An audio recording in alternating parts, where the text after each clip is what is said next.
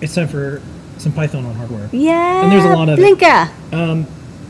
Check out our site and check out GitHub, of course, with CircuitPython. There is a new beta. More bugs being fixed. More bugs being fixed. And making our way towards release candidate 1. Yeah. Sneaking its way. Good news for the folks who are on the Discord server right now. Congratulations. We applied collectively to be listed in the Discord listing of open source communities, and they accepted us. So if you go to Discord site, or if you search around and you look for open source and Discord, a lot of communities use Discord, or at least open source ones, and you go to discordapp.com/open-source, and you'll see a whole list of cool companies and communities and open source projects that use Discord to get together. So if you like the Adafruit community server that has CircuitPython where you build it in the open, this is another way to find great open source communities to be part of. All right, kind of big news for us because we didn't know about this. This is a weird one. Which is cool. Yeah. The TI calculator, the TI-83 premium CE calculator, will ship with a TI Python adapter that is CircuitPython. It runs CircuitPython. And if you look real closely, yeah, you can see it's an SAMD21, That's right. at SAMD21 E18. So it's basically the same chip as the Trinket or Gemma. Yep. It's kind of like a little like breakout for the calculator, and this is a smart way to do it because you can always add other things, and you're not stuck with a calculator that's harder to update. It can't do as many things. Doesn't have maybe some peripherals that it would work with. So this is really neat, and we didn't know about this. This is exactly why we do CircuitPython as open source, because people can use this for things like this and not have to like talk to us if they don't want to, which is cool. So congratulations, Texas Instruments. This joins the third calculator that runs Python. So there's a Casio, the Casio 83. that runs MicroPython. There's Numworks, that the runs original. MicroPython. So now this is CircuitPython that runs on Texas Instruments TI-85. Comes out in March. We'll get one. This will potentially mean CircuitPython in the hands of millions of young folks. Yeah, that's kind of interesting. Yeah, it's cool. We didn't know about it. I'd love to see it, see what they did. Yeah. Okay, next up, Brent was working on something pretty cool.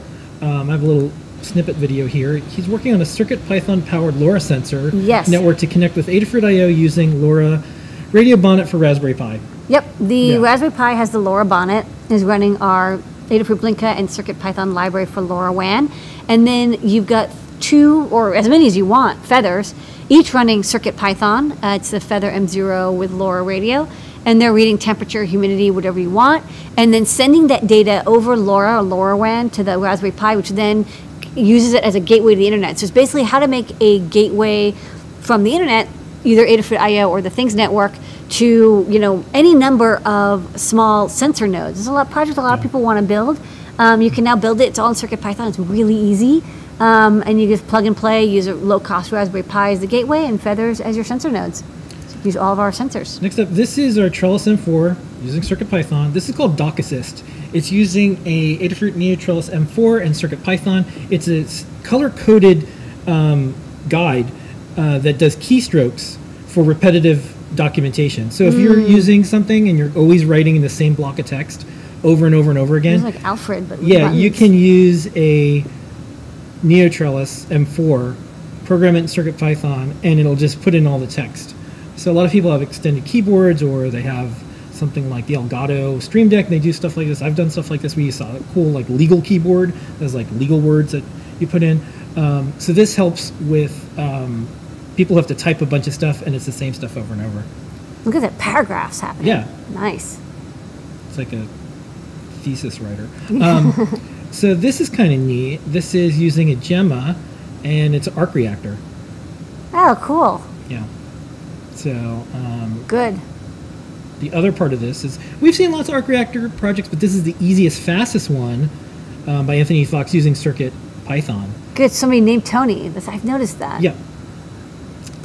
Blitz City is still working on this robot, so I included it this week. Looks cute. It's an update to the IR-controlled Cricket bot. Now has a chassis and wheels, and uses the IR LED matrix flower. Coded in CircuitPython.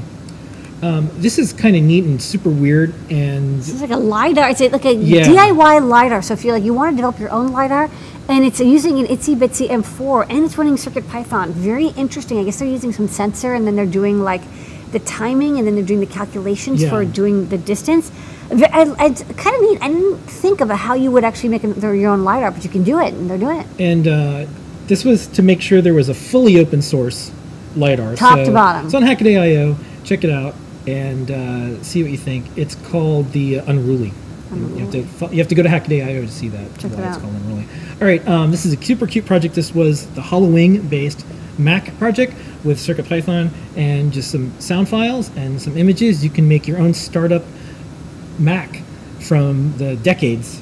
Yes, you can go through a nostalgia walk from the mid 80s, early 80s to now with all the different startup sounds. And of course, you can change it out to be Windows or whatever you like. You can just have any kind of put in any chassis, and it uses our image reader display code that cycles through images and plays sound files along with them. Okay, I'll say this. I am impressed with SparkFun's movement towards CircuitPython. So this is like they've seen the light. The 4th or 5th post about CircuitPython on some of their new boards. This is SparkFun's guide using CircuitPython with the Lumi drive, and then they just posted another one, so I'll do that next week. But if you're interested in CircuitPython and you're like, hey, I want to get this thing from SparkFun, you have even more choices. There's more CircuitPython hardware. There's 30 boards now that you can choose from. Okay, this is Energon cubes using a trinket and CircuitPython. When you put them together, they glow. Yeah, that's good. This is an i8080 emulator. Yeah, it's interesting. They made an emulator, and it's running on itsy bitsy M4, which is, everyone loves this processor because it's got so much memory, so you can like do things in CircuitPython, and you don't really run out of memory. So I guess it's an emulator for an 8080 chip, which is kind of neat. More progress on the Giant board. So Grogard posted up the Giant board beta images are starting to look pretty good. Adafruit's Blinka, CircuitPython for Linux, and 100 plus libraries will be included in the default image. That's why we did this. Exactly why we did this. Exactly why we did this. You want humidity sensors, temperature sensor, why write that code over and over and over again? You don't have to. If you're doing Linux-y stuff and you want to have all the sensor work, we did Blinka, CircuitPython on Linux. Python. Giant board gets all the stuff out of the box. All right. More tricorder updates because I really like this project. Yeah, you're into it. This is from TG Techie? Yeah. Great. Well, we just saw this on the show and tell, and now it's just on the show and tell. Now we got images showing this upcoming tricorder project. This one I believe was from Les Founder, and it was a fairground maze that you use. So as you move this around the wire, if you touch it, it makes sound. And this is a CircuitPython project. So on kidscodex.com. And then next up, this is a really long video. It's worth watching. Bill from AT Makers shows all the ways to connect up a lot of Adafruit hardware with the Xbox adaptive controller. And this is just one example of many in here. And I think this is like, again, like this is why we do what we do. Bill's able to do a lot of these projects with CircuitPython. So thanks. A milestone that we just hit, 1,000 thank yous. So we asked y'all if you like CircuitPython to hit a star. Hit a star. On Adafruit. GitHub repo. And you did. So GitHub.com. How many times did they? Well, GitHub.com. 1,007 times. CircuitPython. 1,007. So if you wanna go there and hit star, you'll hear it in the background. It'll go ding. Ding. Ding. So onward. Thanks. This lets us know we're doing good. So thank you for everyone who did that. 1,000 thank yous. We started this CircuitPython community on Reddit. We already hit a couple hundred people. Thanks for that, folks. We added our app to the App Store. It's an update, and there is a ton of Blinka. Posted up a video with the tricorder. Now you know why I like the tricorder stuff. Big news, FOSDEM is the open source conference. And just happened in Europe. It's the biggest. It's like 8,000 people attend. All about Linux and open source and free software, and it's a party. And the big news, there was a session called Python for Microcontrollers. Christine Spindler did it. And there was a video, there's slides, and right away I posted because I want to get the scoop. This is the PyBoard D series, and here's some photos. Look at that. From the event. They were selling some there, so these exist. They exist. There's some accessories. They're not on the micropython.org site yet, and these are some of the extra boards. They make perfect earrings. They do look like very nice earrings, but yeah, it's like a super fast, I think it's an STM F7 series, so it's probably running like 400 megahertz or something like that. Yeah. Probably that has like a megabyte of RAM, a couple megabytes of flash. It has these little plug-in connectors, sort of like, it reminds me a little bit of the Hirose connectors from the Edison. You can plug in boards. Other Python and hardware news. This is the micropython port for OpenISA's Vega board. Check it out. It's on GitHub. This is one of my favorite projects. This is a micropython-based Rubik's Cube solver, and this is this is not a regular Rubik's Cube. It's a 5x5. It's a complicated one. Ooh.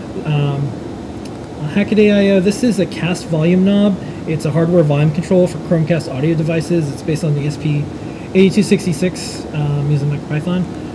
Really like this project too. This is like Yoga Commander.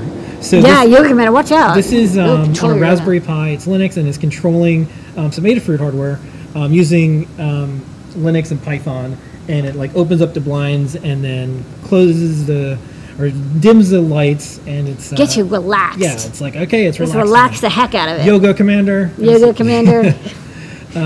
There's some I think events. There's like an enemy in like G.I. Joe. Yeah.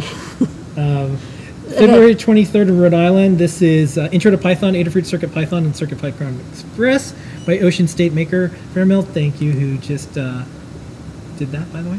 Another event that's coming up, PyCades, February 23rd, 24th in Seattle, Washington. It's a 2-day Python conference. Nina will be there doing a Light Up Your Life Python and LEDs. I believe Scott will be there as well. And then PyCon, that's coming up May 1st through the 9th. 2019. Wow, 9 days? It's epic. There's a lot of stuff, yeah. We also had our libraries listing, all the Linux and CircuitPython stuff with Blinka. Yes. We updated the awesome guide. We just added Dave's CircuitPython cheat sheet. That's which is now really there, cool. which is handy. If this sounds like a lot of stuff and you want more, guess what? Wait, is it a Blinka with a VR goggle? That's right. Okay. It is. What? You can go, we have an In Case You Missed It post. We have the video recap. We have our weekly podcast stuff that I'll talk about. So we got a lot, but the easiest thing to do is go to adafruitdaily.com, sign up for Python for microcontrollers. It's a separate site specifically because we never spam. We want to prove it. You can't do it by accident. And so that's it. That's Python and hardware news. Epic week. Yeah, there's even more, but we run out of time each week to have all of the news. So that's why we do newsletter every week.